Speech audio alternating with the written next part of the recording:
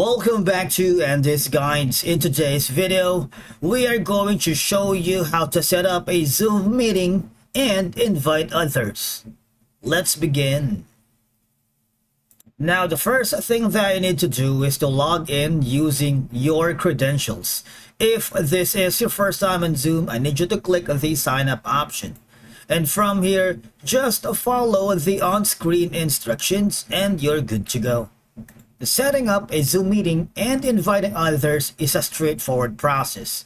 You can do this either through the Zoom desktop client, the Zoom mobile app, or the Zoom website. Alright? Now, once you are in the platform of your choosing, okay, I need you to click on the schedule button here beside share screen. Click on it, and if you wanted to maximize this, it's up to you. And put in the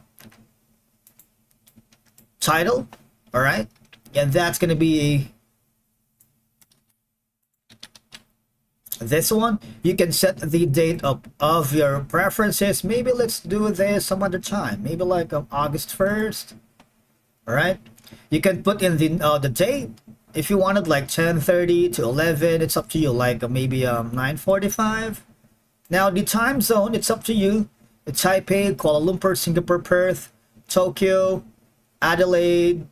We're going to use the Solomon Islands. Now, you also have the option if you wanted this meeting to repeat, like daily, weekly, monthly on the 1st until June 30th of 2029. Who does that? Or if you wanted a custom date, click on this option right here. You see, there's going to be an every one day and on this specific day, never on or after.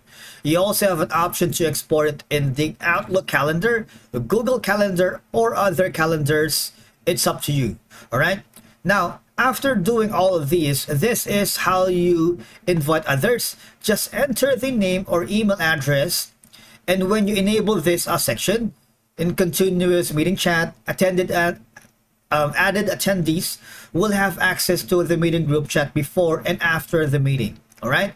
Now, in terms of the meeting ID, you can generate automatically, or you can have a personal meeting ID, which is going to be this one. All right. You can also put in the meeting security passcode. So it's all up to you, which is customizable. All right. Just wait for it to load to give you a passcode. And then on the video, on the host, all right, you can put in the off or participant off, all right, the computer audio, and then the waiting room, so that the only users admitted by the host can join the meeting. Once you finalize that, all you're gonna do is click on save, and you would be able to set up a Zoom meeting and of course invite others using the name on your contacts or via the email addresses. If in case you encounter any problems setting up a Zoom meeting or inviting people on your Zoom meeting, you might want to go in this section instead. This is the official Zoom Support Center. Type in your question if you get an answer, or that's going to be choose some topics here if you wanted, like around here.